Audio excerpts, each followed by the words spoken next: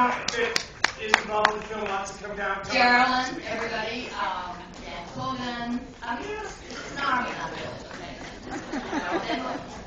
Lily Hayden, the beautiful composer.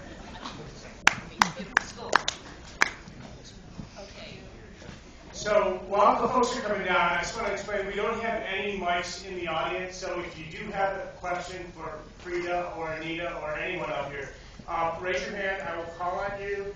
Try to speak as loudly as you can, but I will repeat the question whenever need be. And folks, you can all come down on this side too. Just try to stay in light, because we all want to see you. Anita number 2. Emily. Okay, so does anyone have any questions at all? Sure, that lady standing up in the back. Hi, Anita, I love you. Yes, you heard that. Okay, my question is, in the film, there was a reference to you at the University of Oklahoma Law School and some Republican congressmen, senators trying to get you fired, shut you down. I recall David Boren, the U.S. Senator, did not vote in favor of you, but voted in favor of getting Clarence Thomas elected. Is that true? Has he asked you for forgiveness or apologized? Did you all hear that? Yeah. Okay, good. The question is whether David Boren, who was then a senator from Oklahoma and then went on to become the president of the University of Oklahoma, has ever suggested or actually apologized, and the answer is no. One of the things that I have learned is that, and I think any of you who know politics can know, they rarely apologize. Senators rarely apologize for their behavior. And I say that to say that they consider their behavior really as politics, as usual. And what they don't understand or fully appreciate is that it impacts people's lives, and that for them what is political is, in fact, for many of us, personal. So the apology has not come, but I think our response without an apology, the voices that have been raised, that is as much of an apology as I will ever be.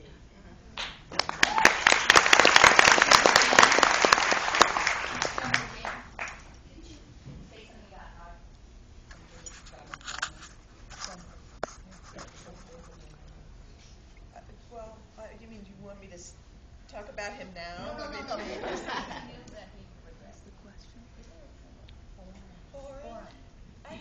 Microphone. Sorry.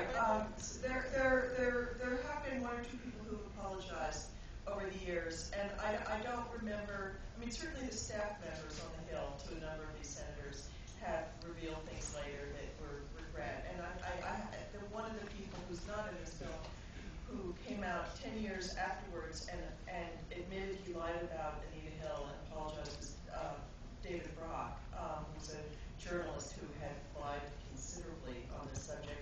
And that was unusual, as Anita Hill just said. Here, Jill Abramson would like, I don't I can't because I don't remember. She's a better brain. Okay.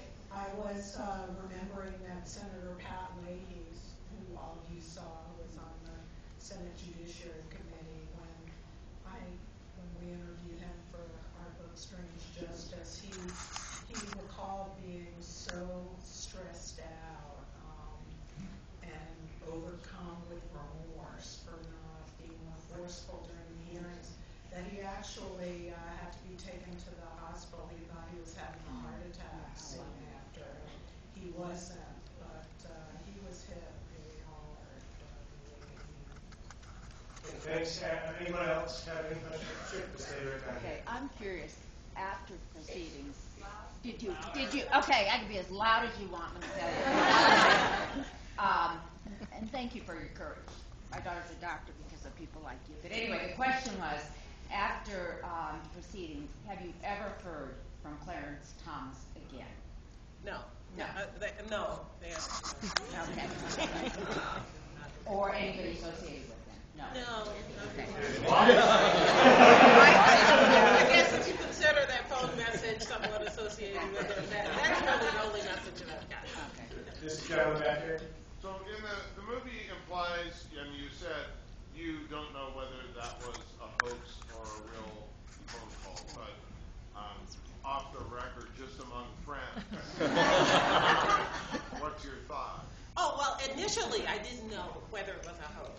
Oh, it was absolutely Jenny Thomas, and she did admit it later that that was her, and that she did make the phone call on Saturday morning at 7:30.